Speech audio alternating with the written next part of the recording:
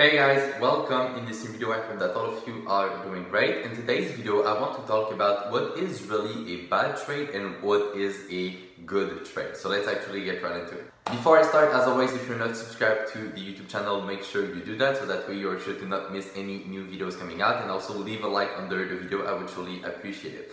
So, what is a good trade and what is a bad trade? A lot of people think that a bad trade means a losing trade, right? So you take a trade, you lose money, oh, that was a bad trade, right?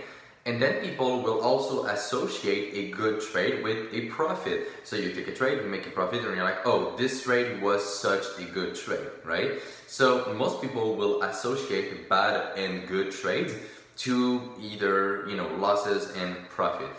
That's not really what it is, all right? Because what you have to understand is that a good trade could end up losing money. And the opposite is also true. A bad trade could end up making money. So let me explain you what I mean. The way that I define what is a good and a bad trade mainly comes down to following the plan or not. So if you take a trade, well, if you did follow your plan, if you did follow your strategy, well, to me, that is a good trade. But if you did not follow your strategy, that is a bad trade.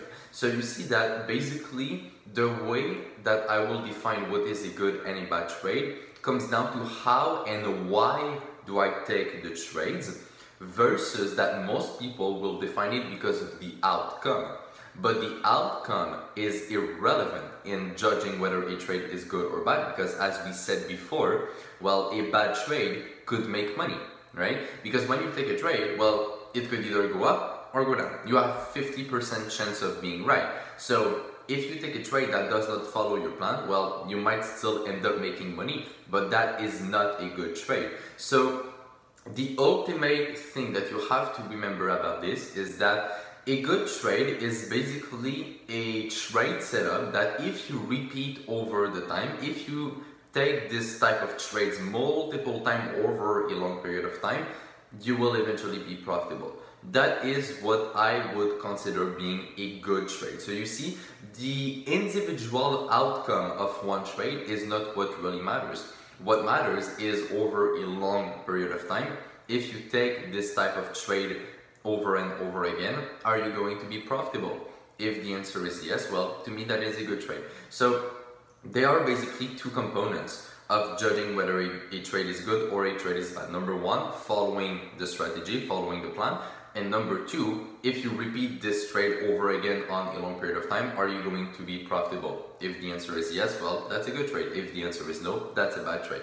So you see, you really need to basically detach yourself from the outcome of individual trades, because no one will ever be right 100% of the time, right?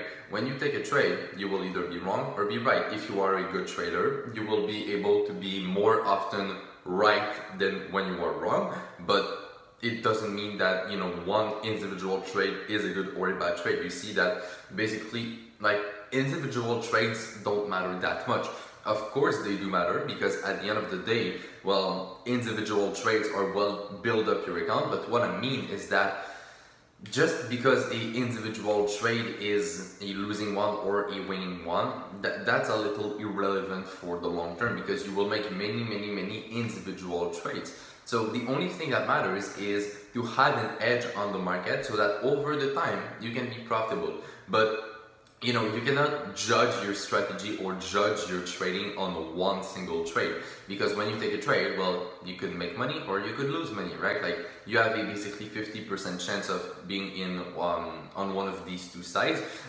If you are good, as I said, you can maximize the probabilities to be more right than when you are wrong. But the point is that even the greatest traders of all time, they have losing trades, right? Even the best of the best of the best of the best, they sometimes lose as well. So that's important to understand, because a lot of people, they focus on always trying to be right and always making money and all of that. That's just not how it works, right?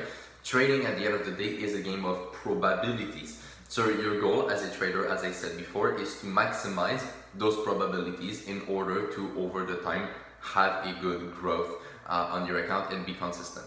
So That's basically it for this video. I really wanted to put this out there because I see a lot of people that don't understand what is a good and a bad trade. They confuse everything and it just mess up their own psychology. So that is the reason why I decided to do this video. So I hope that you guys enjoyed this video. If you did, please leave a like under the video. I would truly appreciate it. You can also share the video. That would mean a lot to me. So on that, take care, trade with care, manage money well, and I will see you in my next video. Bye bye!